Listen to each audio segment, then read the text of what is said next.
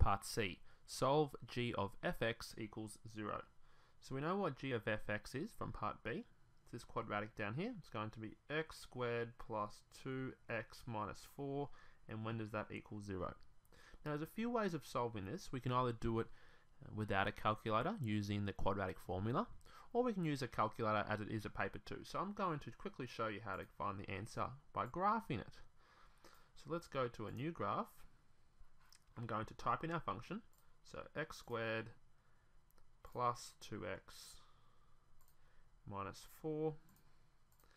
And when does this function equal 0? Now equaling 0 just means when there's an intercept this x-axis here. And we can find that by going menu, analyze graph, and 0. Now it will ask for a lower bound and upper bound because there's two answers here. This is the first one. And I'll do it again, menu, analyze graph, 0. And this is the second one. So these are the two x answers, negative 3.24 and 1.24.